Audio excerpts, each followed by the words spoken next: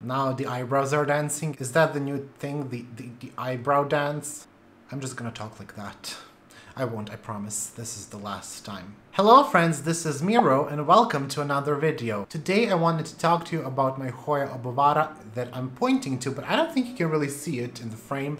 And I wanted to show you this Hoya in bloom. But before we continue, couple of words from the sponsor of this video. This video is brought to you by Skillshare. Skillshare is an online learning community with thousands of classes that cover as many skills as you could possibly imagine. It is a great place to explore your creativity, and if you're interested in learning something new, well, there's probably a class for that on Skillshare. The great thing about Skillshare is that you can learn any place, anytime you want, whenever it fits your schedule. Most of the classes are under 60 minutes long, which you can pause and continue, learn at your own pace, making it a great tool for self-education. One of the courses I'm currently watching is YouTube Success, script, shoot, and edit by MKBHD. Marcus Brownlee is an American YouTuber best known for his technology-focused videos as well as his podcast. Since I'm currently focusing most of my time and energy on creating videos, I find classes like this one extremely helpful. Another fantastic class I'm taking is Storytelling Through Film, How to Create Engaging Videos for YouTube by Thomas Dyer. Talking head videos, despite how easy they seem, can become a great challenge, and I have always wanted to learn more about proper storytelling techniques so I could apply them in my own content as well. There are no ads and new classes are added all the time. Since Skillshare is the sponsor of this video, the first 1,000 people to use the link in the description will get a 1-month free trial of Skillshare Premium membership, so you can explore your creativity as well. Back to the video! I did not learn how to dance on Skillshare. Hoya obovata is native to the islands of Maluku and Sulawesi in Indonesia, to Thailand and Vietnam. It is a very, very popular Hoya, quite common, I would say, in the trade. There are several different variations on the same theme, but we will talk about those a bit later. It was described in 1844 by a French botanist, and I did learn how to pronounce his name. Hold on. Joseph Duc. We learned this, Miro. Je ne parle français. It was described in 1844 by a French botanist, Joseph Ducan. Got it right this time. Let's pretend we did that on the first take. The Hoya that I have here is Hoya obovata variegated. We will put the variegated in parentheses. Remember, it's not part of the name. It is a lovely Hoya. This is some new growth for you with quite a lot of variegation. I do have to admit that the old growth is not so spectacular. It's more splashy than variegated. Some of the leaves absolutely have no visible variegation if you ask me. This one does. And some of the older leaves on the bottom that it arrived with. This Hoya was cut back, I would say, a couple of times before this video. It had another vine starting here. Are we gonna break this leaf? Is it really what we're gonna do, Miro? It had another vine here, and I would say it was probably as long as this one. And I cut it in a couple of cuttings because, honestly, I needed to sell some cuttings so I can buy some Hoyas for myself. And I just never really thought about growing this to be a big plant. In the beginning, it was not one of my favorite Hoyas. The stem is quite thick. It's very unwieldy. It's difficult to trellis in my opinion. Maybe it will be easier with this new growth, but I don't think it will. I'm already having a difficult time angling it.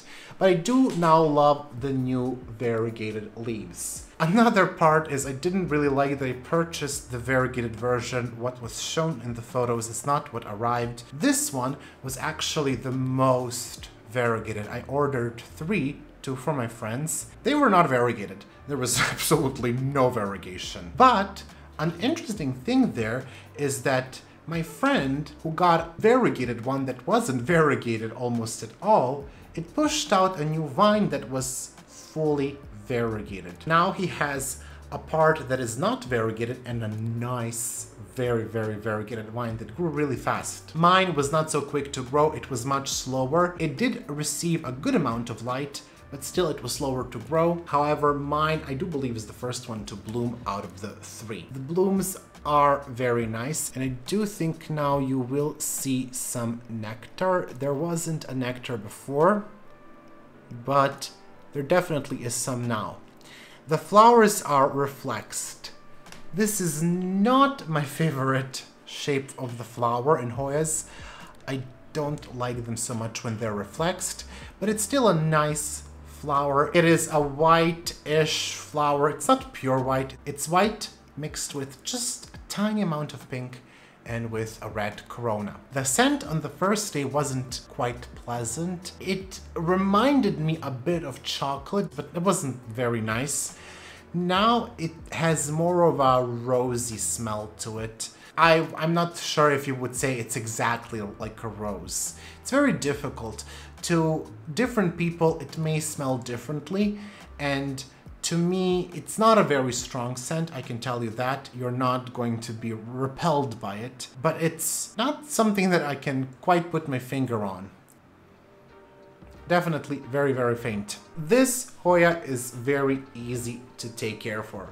I transferred it to semi-hydro after my root mealybug treatment, and it's doing really well. No issues with the transfer whatsoever. The roots are growing really fast, and the plant is actually growing a bit faster now too. It used to be in my Mars Hydro tent with Mars Hydrolite, and I have to tell you, the leaves did get bleached. It wasn't under the light, it was off to the side, but it was still too strong.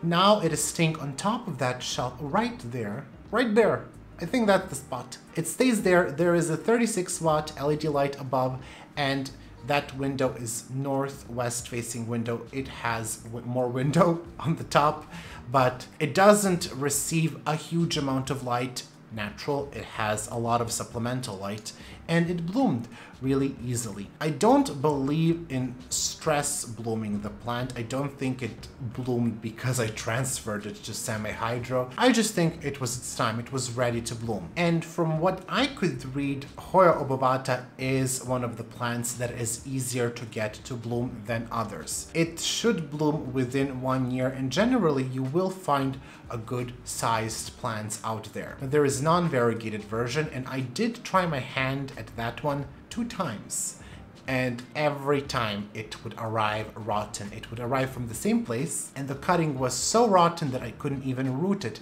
and that's why I actually decided to go for this one when I saw it. Initially, I didn't think I was gonna get the variegated version. I was going for non-variegated one, and maybe with splash, but I ended up getting this one. It was available as a plant, and I thought, why not? Nothing to lose, and I'm very happy about it. I do find this plant very easy to root. I actually did root one recently. If I were to take cutting, I wouldn't take this one. I would wait for this to mature, and then maybe I would take that as a cutting. If there wasn't this peduncle here with flowers, I would possibly cut here or one node up, because this leaf is fully developed. You want to have at least one fully developed leaf, and it's fine that this one isn't completely developed, but you at least want one. Don't cut if the leaves are not hard enough, because they are very, very likely to drop. Now this plant is in semi-hydro, and I just basically check to see when the water levels are low. It is in this double pot. This is a self-watering cash pot, I guess. It's dripping on me. You can kind of see this is where the level of water is. It is about 1/3. I'm not very careful to be 1/3. It can be sometimes less, usually not more, because I'm stingy in water. But it was previously in bark and moss, and it did really, really well in bark and moss. Hoyas typically tend to do well with bark and moss. They need moisture. If you don't water them, the roots will die back, as I said many, many times before. In order for your Hoya to grow well, you definitely need to keep it hydrated. I do think it's one of the biggest myths that you should never water your Hoya. Typically, you can expect to pay anywhere from 10 to 60 euros in Europe for Hoya obovata, depending on what you want. You have just normal Hoya obovata, you have the variegated one, the one with outer variegation. I saw there is one they call Picta. I'm not sure if it's a cultivar. I call mine Hoya obovata. Inner variegated. I think descriptors are completely fine. There are Hoya obovatas out there with inner variegation and with a lot of splash, and those are typically the most expensive ones. I do think those are about 60 euros or so. In fact, Adam, not Dude, has one, and it's absolutely gorgeous if you follow him on Instagram. at Not Dude, you can see his Hoya obovata with variegation. That's the one that I would have preferred. Honestly, I wouldn't get all the possible varieties. I think having one is just fine. I think it's a nice Hoya to have if you're a beginner. It's very easy to grow. It grows reasonably fast. Again, I think it depends if you get non-variegated or variegated one, but even the variegated one grows reasonably fast. I did not have any issues with it. Never had mealybugs, except maybe root mealybugs, but that's the topic from another video. In general, Hoyas, in my experience, have been very resilient to thrips. Yes, they do get occasional mealybug here and there, and some spider mites, but really, I do think they're very, very resilient. You don't really need any special conditions in your home to take care for Hoya obovata. It can grow with normal humidity, and if you don't have abundance of light, just getting a regular LED light that is around 30 watts will do really well for it. In terms of fertilizer, I use rain mix fertilizer. It is fertilizer for orchids. I measure the fertilizer with my TDS meter. I usually go for around 300 ppm, and it depends on the starting point of my water. If I use rainwater, I will go to 300. If I use distilled water, I may go lower because distilled water has lower starting value. Now, you don't have to use rainwater or distilled water, but if you're growing it in semi-hydro and if your tap water is filled with minerals, you probably will need to use one of those two options, or reverse osmosis if you have that. But in general, I don't think Hoya obovata is very picky. If you cannot find something like rain mix, I would use any type of orchid fertilizer that is good quality. You want to make sure that it's a good quality fertilizer anyways, not just because it's a picky or not picky plant. In general, higher quality fertilizers are a good idea if you want to get the best worth for your money. And that is all about the variegated Hoya obovata. I lost my train of thought there. Let me know down in the comments below what you think about this Hoya. Do you like it? Do you have it? If not, would you consider getting it? And has it bloomed for you or not? Let me know, what do you think the flowers smell like if you have one? If not, get it. If you don't have Hoya obovata, I think you will not regret it if you can find one that is reasonably priced. Very easy to grow and to bloom, so I don't think you will have any issues with that. I honestly think it is worth having. I'm not a very big fan of variegated plants or variegated Hoyas, and I know that Hoya obovata is not a prized plant, but I think we also all need those reliable plants that you know that will bloom, that, you know, when you see your other Hoyas not doing so well, you can look at this and say, well, at least I did something well. Mine is less than a year old. I think it's starting to grow more prolifically now. And I do hope we get more of these variegated leaves, and they're bigger too. All of these Hoyas are starting to put out bigger leaves. Where are you gonna go? Where are you gonna go? Don't look at me like that. It's time for you to move out. Don't. I hope you enjoyed the video. If you did, give it a thumbs up. If you liked this Hoya, give it a thumbs up. Basically, thumb it. Don't do it. I hope you're all having a wonderful week, and I will see you soon. Bye! Today I wanted to talk with you about Hoya obovata and to show you my Today I wanted to talk with you about my Hoya obovata and to show you my